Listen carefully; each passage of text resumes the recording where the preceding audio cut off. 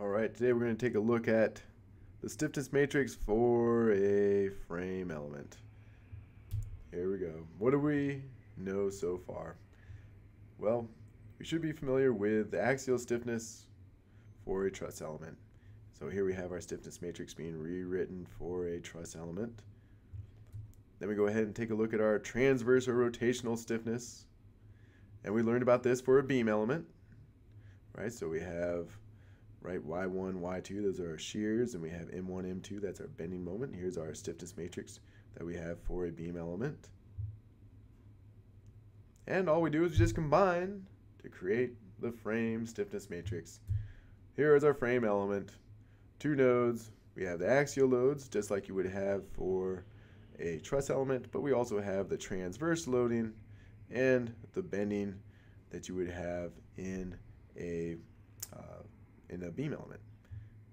And so we just kind of combine this all into a 6x6 stiffness matrix. You see we wrote in the truss element portions of the stiffness matrix in so far. Now we'll go ahead and write in all the beam portions, the transverse and rotational stiffness. And of course those are coupled, so that's why we have 4 there, where we just have just 1, or just 4 just for the axial direction there. All right. And everything else is just 0. And that's it. That's our frame stiffness matrix, except for the fact that we just have this in the case for an element that's purely horizontal. What happens if we need to orient this? And so we'll take a look at how we handle a rotated frame element. There's our frame element. We'll go ahead and write that in there.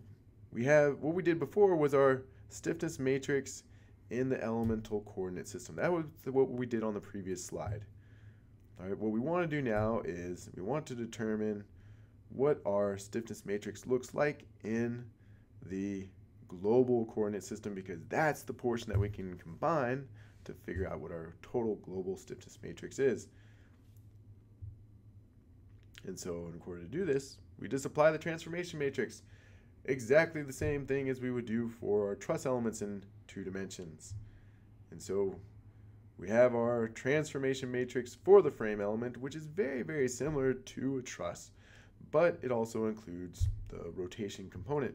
But including that component is actually not too bad.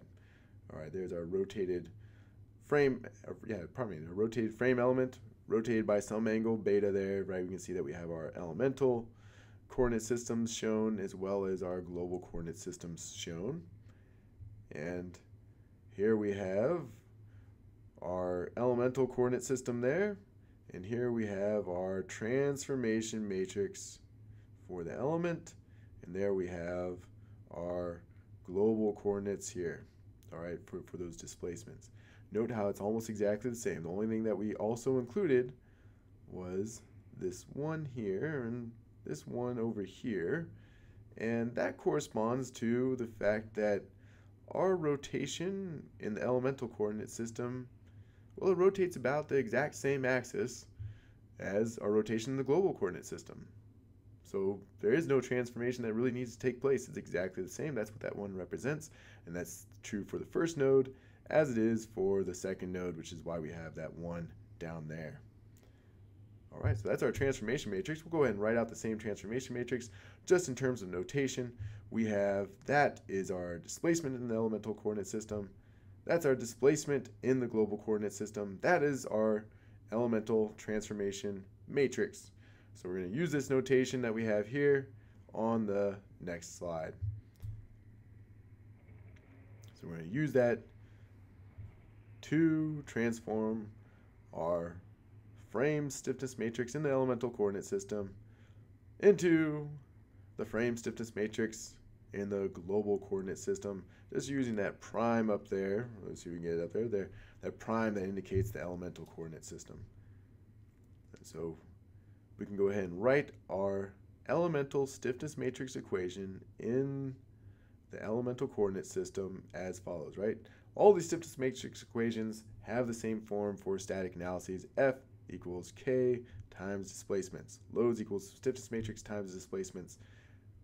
We're going to go ahead and make a substitution here that Our forces in the elemental coordinate system are the same as the transformation matrix for that element multiplied by forces in the global coordinate system. And we're going to make that same substitution which we saw on the previous slide for our displacements. So that's all we did here. We just made those substitutions.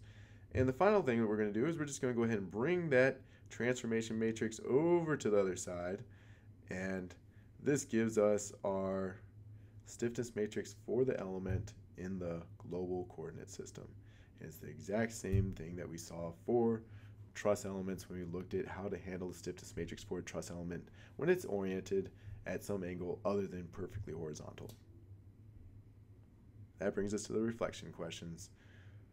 First reflection question is, which rows and columns we should ask of the frame stiffness matrix correspond to the lateral and bending stiffness of a beam element?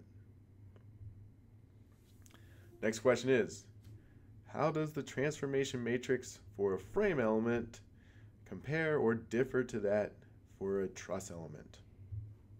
And the next question is, how is the transformation matrix used to convert the stiffness matrix of a frame element from the elemental coordinate system to the global coordinate system? And that concludes, oh, we got one more question there. I thought that was it. And the next question is, why do we want to convert the stiffness matrix for a frame element from its elemental coordinate system to the global coordinate system? Okay, that concludes this presentation on the stiffness matrix for a frame element in 2 dimensions.